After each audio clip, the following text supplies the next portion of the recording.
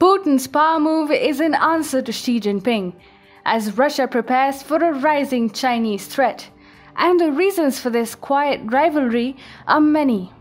Chinese President Xi Jinping and Russian President Vladimir Putin are fighting a battle of constitutional alterations. First, Xi Jinping became the leader of China for his entire life with an amendment in the constitution in 2018.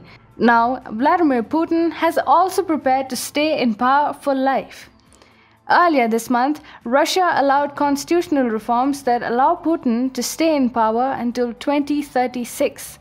Putin's decision to stay in power is being read as a reaction to Xi Jinping's lifetime takeover of the People's Republic of China. There are a number of reasons that dictate Putin's decision to stay in power and counter Chinese hegemony, but the main ones are growing Chinese influence in Central Asia, Sino-Russian border disputes, Russian insecurities in its Far East, future competition in the Arctic, and Moscow's role in the Indo-Pacific. Let us first look at China in Russia's backyard, that is Central Asia. Central Asia and parts of Eastern Europe have traditionally been Russia's sphere of influence.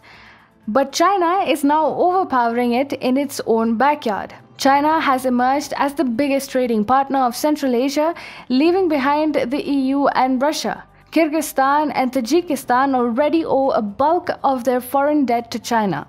Russia's closest ally in this part of the world, Kazakhstan, itself receives more investments from China than from Russia. Eurasia is at the core of Putin and the Kremlin's foreign policy, but Beijing is continuously trying to replace it as the key player. The border disputes. Putin is aware of China's extraordinary economic rise and its ambitions to gain more and more territory from all its neighbors. China shares the second longest border with Russia, next only to Mongolia. China can rake up border issues, especially when the leadership in Russia is taken over by a weak successor to Putin. Chinese officials have already tried to stake a claim on the Russian city of Vladivostok. This is how China claims territories.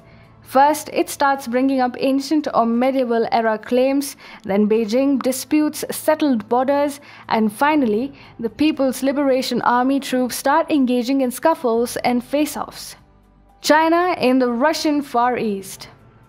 This sparsely populated Russian territory boasts of abundant natural resources, and Russia traditionally looks at it as vulnerable to Chinese influence or even colonization.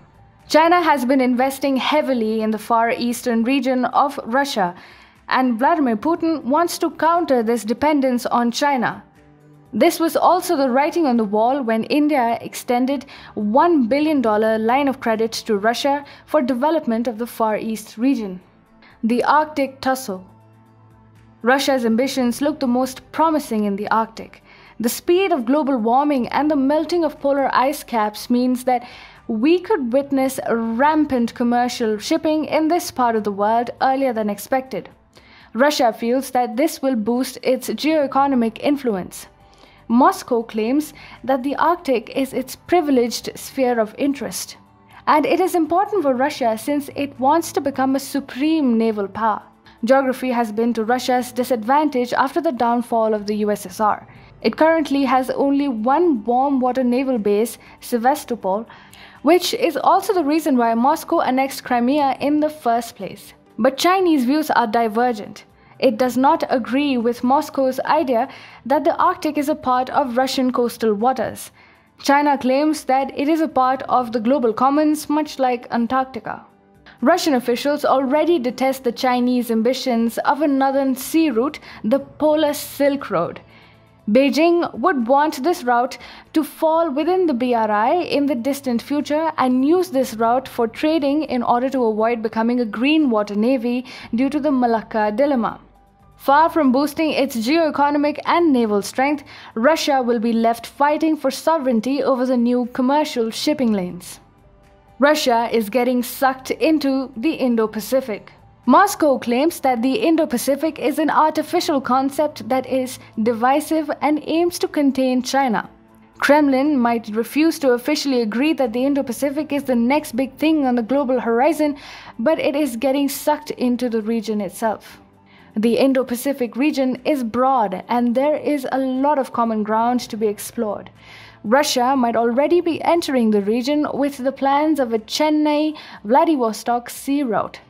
For India, this is an opportunity to expand its presence in the region, and for Russia, this is an opportunity to bring global powers into a region that could become vulnerable to Chinese expansionism. Russia is already assisting the modernization of the navies of Vietnam, Indonesia, and India. Hence, it is already playing a role in the Indo-Pacific. This is ultimately going to irk China, which is the target of the Indo-Pacific strategy. Putin understands that things are going to go downhill with China sooner or later. Sino-Russian relation is that of competition and convenience rather than cooperation and friendship. Putin is here to stay as he tries to give direction to his country in this changing world order.